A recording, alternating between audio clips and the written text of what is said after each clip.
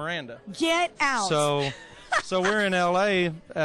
Earlier this year doing the first season of The Voice, and Ashley says, "Oh, is it okay if I have my friend Sherry over for dinner?" It's like, yeah, I don't care. We was renting this house, and I heard the doorbell ring. I would go down and open the door, and Sherry O'Terry is standing there with like this plate of something she's made, and all I could think of is I couldn't wait to tell you that I actually met your twin. That is so funny. Oh, yeah, I've still gotten it here. Sherry O'Terry, the Sherry O'Terry thing. Yeah. That's too funny. It is. Oh, my crazy. God. Well, it's crazy what's going on with you. I was sitting here before you come. I'm like, I don't remember how many awards he's up for tonight. I have to count them. 17. I think so. 17 or 18 awards I'm nominated for. It's unreal. Entertainer of the Year. That's the biggie. Wow, how exciting is that? It's so stupid, isn't it? It's just stupid. But I love it. I love it. I don't know. It's just, who would have thought, after all this time? I mean, it's just something that I put that out of my mind years ago because it just looked like I wasn't going to be one of those artists, and for whatever reason, this late in the game, it is starting to happen, and freaks me out. Well, we were talking earlier, and you have become such an ambassador for country music. And a lot of that, of course, has to be with The Voice. Now, I'm not saying you're a good ambassador. And Twitter. Of course. Blake Sliver. Oh, God. Here, if you're easily offended, do not follow Blake Sliver. That's right. Or Blake. There's a Blake Sliver. There's Drunken Blake.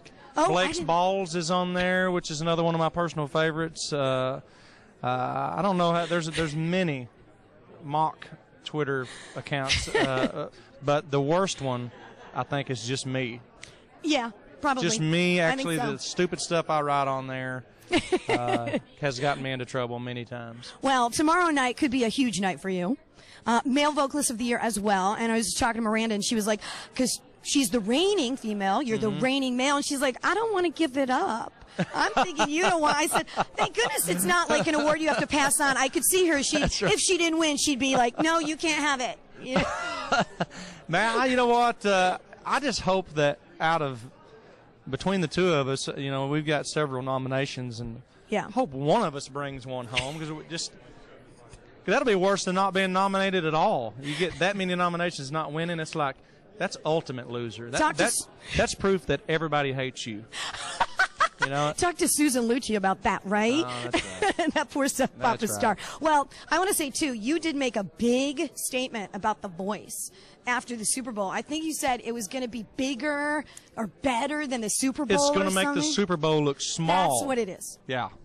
Man, I'm laying it out there on the line. I'm a very confident person when it comes to this television show. Christina's boobs are bigger than ever. CeeLo is saying ridiculous things. Adam's hair is sprayed up to like this high.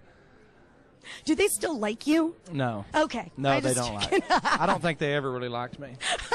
Well, we love you. Thank you. And I love congratulations on all the wonderful success. And I hope you win everything tomorrow. All 17 awards. I love you so much. You're awesome. I'm so happy to see you. Sherry O'Terry, that's hilarious. I know it. Can you slap him any harder? No. He can take it. She's into that. We should sit. Stay on the floor for. I know, right? You should sit. It's my favorite.